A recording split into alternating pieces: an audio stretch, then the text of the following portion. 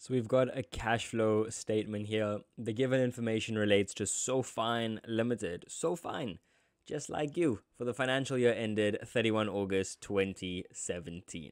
So we've got information A, just some info from the income statement for the financial year ended 31 August 2017. Now, quickly, how do we find our financial year? The +1 -1 rule. So add 1 day, subtract 1 year. If we add 1 day, it'll give us the 1st of September 2016 to the 31st of August 2017. So add 1 day, it'll take you over to the next month, the first day, and just subtract a year. So 2017 -1 gives us 2016. B, some information from the balance sheet. So the income statement is also known as the SCI, the Statement of Comprehensive Income, and the balance sheet is also known as the SFP, the Statement of Financial Position. And we've got comparative figures, 2016 and then 2017. Just take note of that. C, everything about share capital and dividends, and D, relating to fixed assets.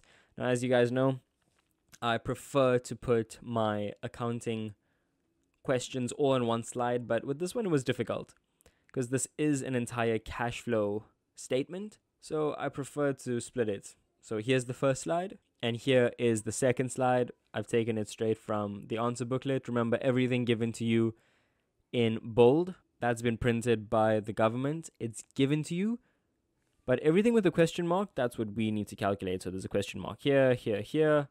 So those are the line items, and we've also got a few amounts. So first things first, let us go down the cash flow statement. Let us calculate our income tax paid. Okay, so our income tax amount, ideally would like them to be both credit amounts, so credit and credit in an ideal world, but unfortunately one is a debit amount and one is a credit amount. So look guys, if it was credit and credit, it would always be you add the opening balance, you add the income tax amount that is given to you from your income statement, and you subtract closing balance.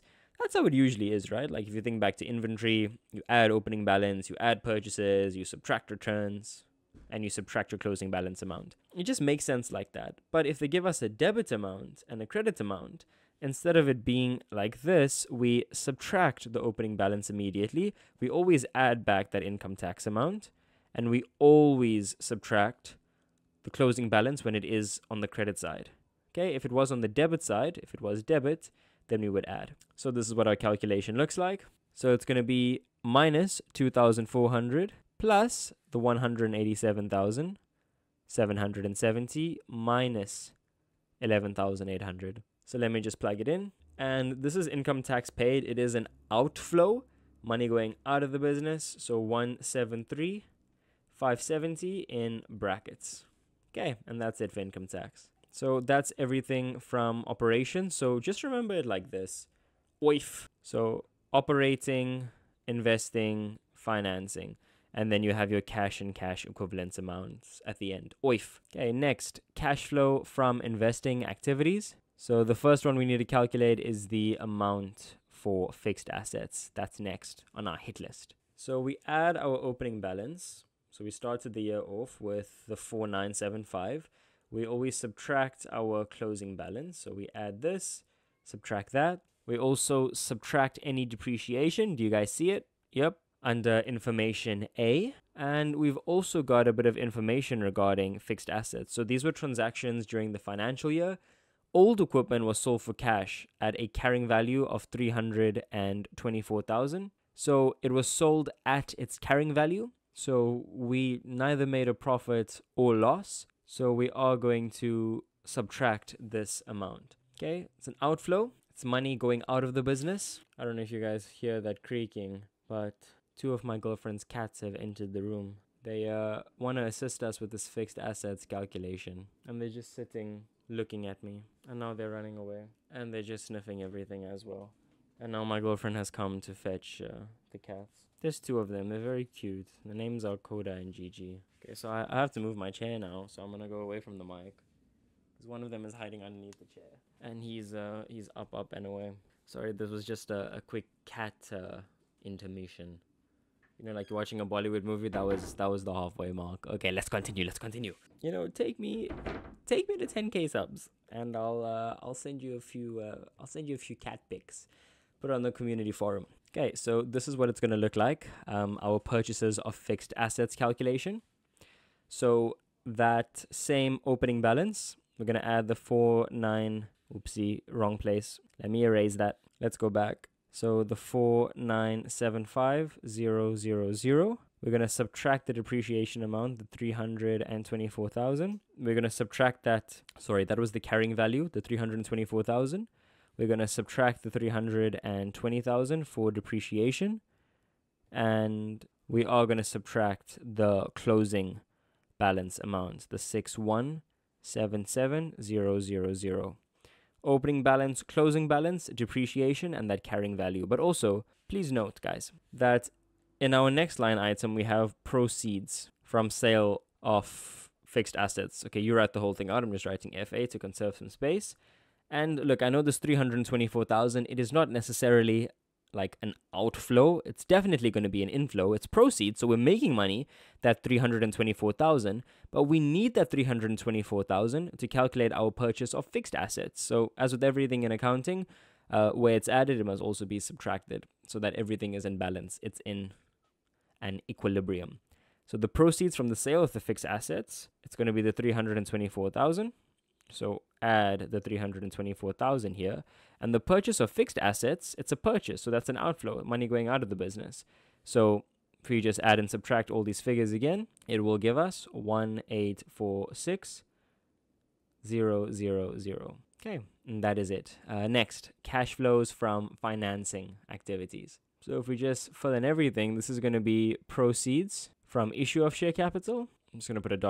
so we have a bit of space for a calculation if need be. And this is going to be repurchase of shares. Okay, so proceeds from issue, that's always going to be an inflow. Repurchase is going to be an outflow. So the proceeds from issue, it's going to be this 150,000 times 6.3 because the company issued, so additional shares issued, 150,000 ordinary shares at 6 Rand 30 cents per share.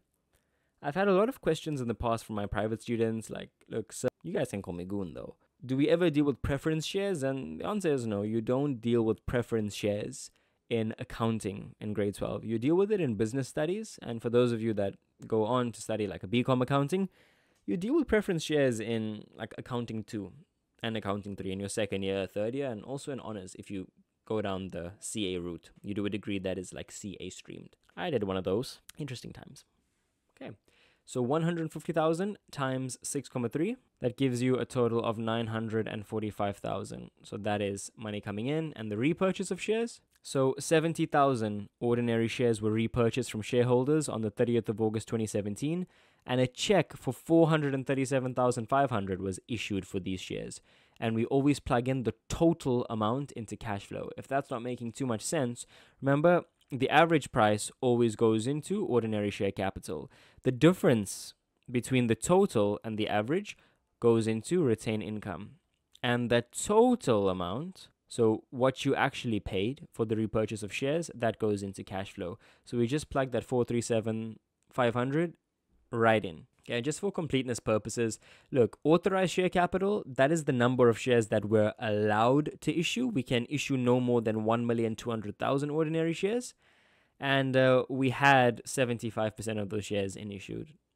900,000 over 1,200,000. I did some quick maths. Okay, so we're looking good here. We're sitting pretty. So we've dealt with everything here in share capital and dividends except interim and final. It's for another question. Interim dividends typically coming in from your retained income note. Let us deal with cash and cash equivalents. Now guys, this is a big NB question. Let me change up colors. Okay, so we're using a blue here. Now with cash and cash equivalents, I know it looks very easy. Like look, we started off with 2,500.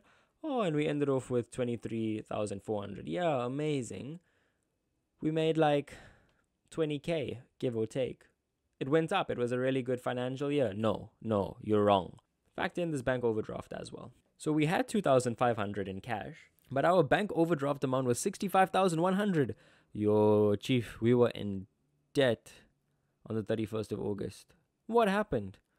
Tell us, so fine. What were you guys doing that forced you into this position where you had a bank overdraft, a massive liability of 65,100? But 2017, it was very kind to us. That overdraft, it went away, and we were actually in the money. So our cash and cash equivalents at the beginning, our opening balance, it was the 2,500 that we had in cash minus the 65,100 of our bank overdraft. So the 2,500 minus 65,100 gave us 62,600.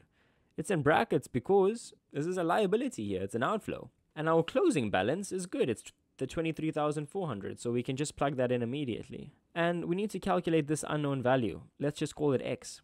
So it's going to be x minus 62,600 equal to 23,400. And in order to solve for x, we isolate it. This negative 62,600 we have on the left-hand side, we take it over to the right-hand side, and it becomes a positive. So 23,400 plus 62,600. And x is going to be equal to 86,000. And we just slot that in. And that's it. That is your cash flow statement. Nothing more. Love you. Bye.